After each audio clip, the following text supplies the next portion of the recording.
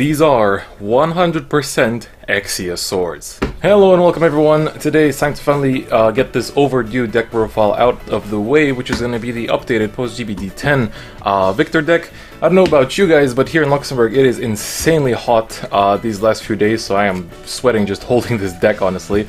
So let's try and go over it quickly before I sweat to death. So we're going to start off with the grade 3s, the first one of which is the brand new Excessive Battler Victor. So this Victor has two skills. First is a rush on Vanguard and Rearguard Circle, GB2. When this unit stands due to the effect of your card, all of the units in your front row get plus 2k until the end of turn. It's not once per turn, so this does happen every time he stands, but it does not stack. Second skill is when you stride on top of him, you can choose one of your Vanguards and give it the skill that once per turn when the unit attacks a Vanguard, you can Soul Blast 1. If you do choose one of your Rearguards with the rush ability and stand all of your Rearguards in the same column as that unit. So I play this guy before. I do prefer him a lot. Well, not a lot, but I think he is very nice because he stands the whole column. We have a lot more rush units, him included. And that GB2 on Rearguard Circle is super nice because it can bump up your 9Ks to 11Ks and make you hit for even nicer columns. So we play him at 4 because I like him on the Vanguard Circle and on the Rearguard Circle, but the old Victor is still very nice, but I have put him down to 3, although it is easily possible to put him up to 4. So if you're not already familiar with his effects, his first one is a GB2. When he attacks the Vanguard, he gets plus 5k, and then you can stand a unit, well, stand a Rearguard, and give it plus 5k until end of turn as well. But it is plus 5k only until end of battle. Next, when you stride on top of him, you give your Vanguard the skill that when the Vanguard attacks another Vanguard, you can count plus 1. If you do, you choose one of yours, stand it, and give it plus 5k until end of turn, and this is a once per turn ability. So the better parts of the old Victor is that it's plus 5k, this one doesn't give the plus 5k, so this one can be better in those situations, but I don't know, like I've played both 4-4, but then I kind of wanted my grade 2s to be a little bit more, so I'll show you basically the one spot that you can change for another fourth of the old Victors, but honestly they're both good. I just play 4 of this one because I do want him on the Rearguard Circles as well, so that's pretty much it. Now one of the other cards that is also fairly hard to get in comparison to the rest of the deck is Severed Temper.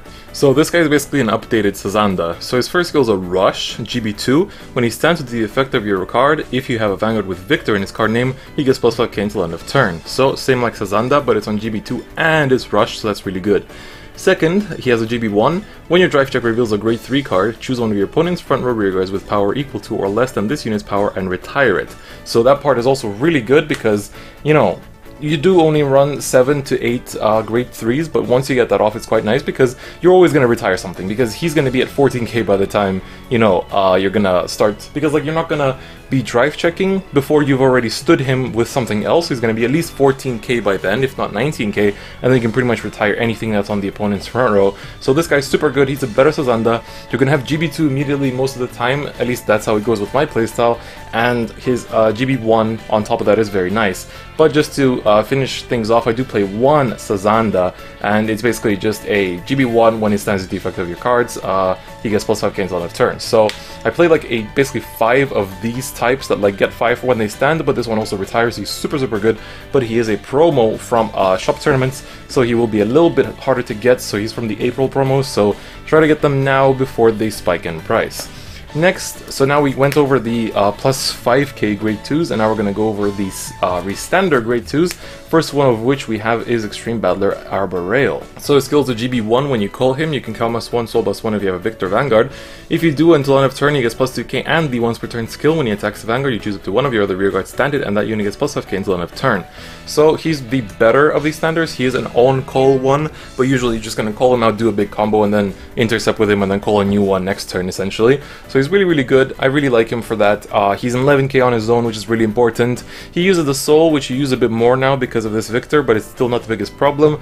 You know, the counterblast can go away from your PogChamp plays as well, but it's overall a very good card, and I do recommend playing it. Now, I do play 3 cool Hanks, and this is that slot that I was talking about, so you can take down one of these to play your 8th old Victor, or you can take out the Sazanda to play your 8th Victor, and you know, you can, some people take out the Sazanda and like these to play the Hedgehogs, so it's up to you, but I play the 3 cool Hanks because I've tested that they worked the best so far. So Cool Hank's skill is a GB1. When he attacks the Vanguard, if he's boosted, you can count plus 1. If you do choose one of your Rearguards, stand it, and that unit gets plus 5k until end of turn, and this is a once per turn ability. So he's basically similar to Arbor Rail, but he does not get the plus 2k. It's also once per turn, but so therefore, like if you boost him with a 5k, it's only going to be 14k. Well, if you boost this with a 5k, it's going to be 16k, hitting you hitting them with a magical number. So that's definitely a better plus, but he's still very good because usually you boost him with 7k, if not bigger. So it's overall quite nice. Next we have the Stride Helpers, Arishids, and they're also Victor Searchers, so if you want to be on this Victor and you have this Victor in hand, then you can, you know, call this out and reveal it and search out a different one. So yeah, pretty standard. This is a Stride-based deck, and one of the more fun and also better ones. Well, it's not the best, but it is quite strong. And now, the next great one, this is a questionable choice. I still play in Flipping Perfect Guards, but you can easily play Break Pass, I believe it's called. No, my bad, you can still play Headstrong Battle, that's the name of the other Perfect Guard, because the deck now really does not use that much Counterblast until the final turn, and it does have other ways to countercharge now, so I prefer to stay with these just because it gives me that other, like this extra safety net that I can unflip everything I have before I go for this big PogChamp play. So yeah, I still prefer to play the Unflipping Perfect Guards, but you can really switch it up any way you want. The Unflipping Perfect Guards are not as necessary as they were before. Now, in my opinion, the core grade 1 of the deck is this Extreme Battler Maliaki that we play at 4 times. So, Maliaki's skill is a continuous on Rearguard Circle GB1. If you have Vanguard with Victor in its card name, all your other units in the same column as this unit get the Rush skill on Vanguard and Rearguard Circle. When this unit stands due to the effect of one of your cards until end of turn, this unit gets the skill that when this unit attacks the Vanguard, choose up to 2 of your units and they get plus 4k until end of turn.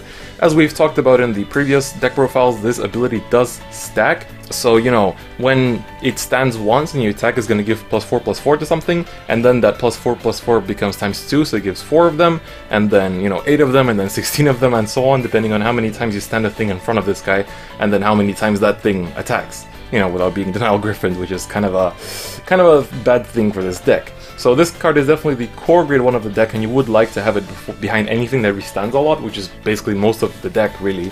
So he is very important, and he does make some mathematical problems if you're not too good at speed counting. And now the final grade 1 that we have, which I did switch up from the deck preview, is now Furious Puncher. So Furious Puncher's skill, he has 2. One is a Rush GB1.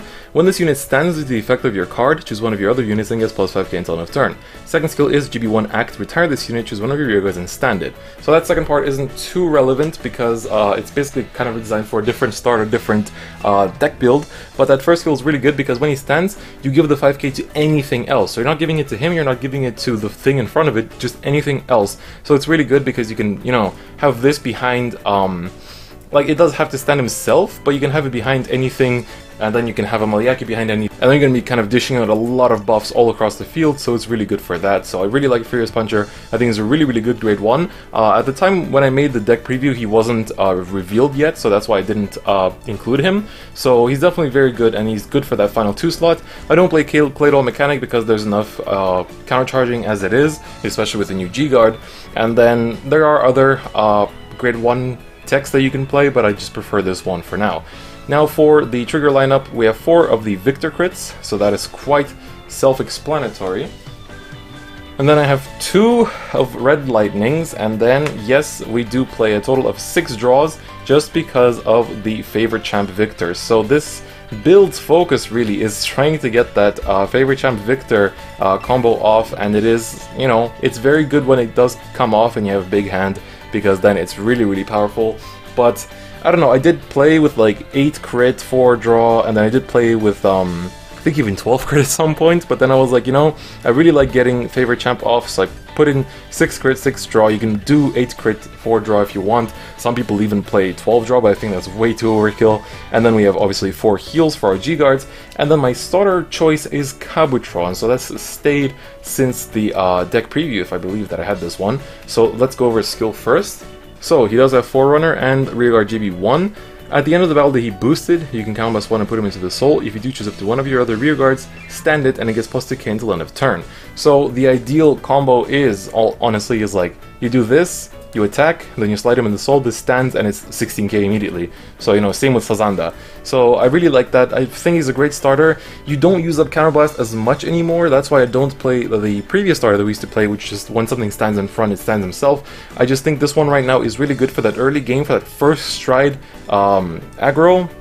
because then honestly, like, at times you can win on first try just because of how aggressive this deck can be. So I do like the starter. There is that new starter, Petit Ace I think it's called, that people are also playing. I think it's fairly okay, but I just don't really like it myself, so feel free to try it out if you want to. But this is the main deck that I have built. So now we're gonna go into the G-Zone. Alright, so now let's go over the G-Zone, and god, it's so hot here that even my camera is about to overheat, so I do need to keep this fairly quick. So we're gonna go over with the first of these strides, which is the brand new favorite champ, Victor. So, PogChamp's skill is a GB2. At the end of the battle that this unit attacked, you can combust 2 and discard a card from your hand. If you do, choose up to the same number of your rearguards as the number of face-up cards in your G-Zone and stand them. If you stood 3 or more cards, choose 3 cards from your hand and discard them. If you discarded 3 cards, countercharge 1 and stand this unit and it gets drive -2 until end of turn. Keep in mind that this is not a once per turn ability, so the main thing you want to do with this deck is to just build up a huge hand, go into this guy, and then just, you know, attack, and then, you know, combust 2, discard 1, stand 3 or 4 or 5 really, and then you discard another 3, countercharge 1, restand him, and then you keep on doing that, and he does lose -2 drive every turn. So first you do 3 drive checks, then you do 1 drive check, and then from then on you do 0. So that's why you need a really big hand, because you don't get any more drive checks, but you do keep discarding 4 cards per, you know, per Vanguard attack, because you restand your field is getting buffed up. So this is really just, you go into this and you win. The only reason why I play 2, and you really don't need to play 2, I just play it because of the situation I keep being put in, is that I attack with my rearguards, they get Denial Griffin, they get the Narukami G-Guard, Skeleton Cannoneer can sometimes be a problem if I'm not being careful enough and I only called like 4 things, and then they kill this, and then it's like I have a booster that can't rest itself, and this does have to stand them, so if I can't rest my booster, then I'm in a bit of a problem. So it's just because I play 2, just because honestly I just sometimes just make stupid mistakes when playing casually, and then, you know, I'm just sitting here like, oh shit, I can't do a skill anymore. So like I'll get 1 time off, and then I can't do the second one, I'm like, fuck, I can't do this again. So you really only need 1, because the turn that you go into him, you're aiming to win. But he is a very, very good G-Guard, but you do need to have 3, I mean not G-Guard, G-Units, but you do need to have 3 face-up G-Units for him to put in his work. So, the next stride we play is Meteor Kaiser Victor at 4. So, Meteor Kaiser Victor's skill is once per turn, flip a Meteor Kaiser Victor face up. Until end of turn, this unit gets the 2 skills. First, when his attack hits a Vanguard, you choose up to one of your rearguards standing as +5k until end of turn. And the GB3 skill, when this unit attacks the Vanguard, choose up to one of your rearguards, stand it, and it gets +5k until end of turn. So this is my first stride target, and yes, you won't have the GB3 on first stride, obviously, unless you G-guarded the turn before, but even then you have some nice hit pressure, and your rears are still putting in the work. But the most important thing is that you will have 2 face-up G-units already, so then next turn you G-guard, you have your third one face-up, and then you can already go into PogChamp the turn after. So it's definitely very nice, and I like him a lot for that. I know some people will say Bustard is still important, but I really don't like him in Victor anymore. He's okay in Blouse though. In Blouse he's actually quite playable, but I would not play him in Victor anymore. So after that we do have our 4 Meteor Kaiser Victo Plasmas, because we do need an answer to the Link Joker, Kagero, Narukami, etc. matchup, but especially Link Joker. So his skills on Act, Combust 2, and Persona Flip. If the number of face-up cards in your G-Zone is 2 or more until end of turn, he loses 1 drive check and gets the skill that at the end of the battle that he attacked the Vanguard, you can discard 2 cards from your hand. If you do, you stand him and you cannot use this ability for the rest of that turn. So he is your answer to the Link Joker matchup, because your whole field is getting, you know, locked and you just can't use anything, so you might as well swing 2 times with the Vanguard. And especially nice with Chaos, because then they use up cards to, you know, they discard a card for Chaos' skill to lock one of your units, and they're calling out a lot, so they don't have that much cards in hand after that first turn of doing Chaos stuff. So then if you go into this immediately, they're not going to have that much hand to put up with this stride, so it's definitely very nice to have it for that. And then the final stride we have is Sabreeze. I'm pretty sure you all know what he does by now. When your opponent's stuck at grade 2 and they haven't ridden for a turn, you can Combust 2 and stride him by discarding any card. And yeah, it's Cray Elemental. So I'm pretty sure most of you already know what he is though. Alright, now for our G-Guards. First we have 1 Blue Prison. Blue Prison skill is very simple. When you guard with him, if the number of cards in your damage zone is more than or equal to the number of cards in your opponent's damage zone, he gets +5k shield until the end of that battle. So 20k shield if you have more or the same amount of damage as your opponent, which often you honestly will, considering what the meta is. So next up we have 2 Meteor Kaiser Junior, so this is the new G-Guard. So he has 2 skills. When you guard with him, if you don't have any face-up cards in your damage zone, you countercharge 2 and he gets +5 shield until the end of that battle. And then the second skill is when you guard with him, if you have no cards in your soul, you soul charge 2 and he gets +5k shield until the end of that battle. So there is a new G-Guard coming up in Fighters Collection, which also does countercharge, so that's going to be also quite nice. I might probably take out one of these for that one. But this one's also nice because you do use up a lot of soul now, so it's good for that soul charge skill, and you do obviously, you know, especially in early game, you can use up quite a bit of counterblast. So I try to aim so that I use up enough counterblast so you can use him like one time, and then I'll have like no counterblast until I go into the favorite champ, Mr. PogChamp. So there's that. Next we have the one Dismal, because we need to protect our Sever Temper, Sazandas, and so on. So there's a lot of good targets to protect with Dismal. And then finally we have an Aglium. We play 6 draws, so I mean this G-Guard skill is when you guard with it, you can discard a card and draw a card. So you want to be discarding those draws, so it's kind of some easy filtering, so I felt like it was pretty obvious to play it in this G-Zone. So this is it for this Victor deck, and I'm quite afraid for my camera to overheat from all this heat in the room, so I will be cutting things pretty much now. So I hope you guys did enjoy it, and I know that this was quite delayed. I apologize, there's just been a lot of things surrounding both university and kind of like my channel itself really, and just some things that just kept me from making this, I guess. So I hope you guys did enjoy it, and I hope that you give it a try as well. Let me know if there's any changes you would make or other ways you play this deck, because as I said, this build does focus on the favorite champ, but there are plenty of ways to play the deck as well. So I hope you guys did enjoy this, and that's gonna be pretty much it for me. So I'll see you guys next time. Bye bye.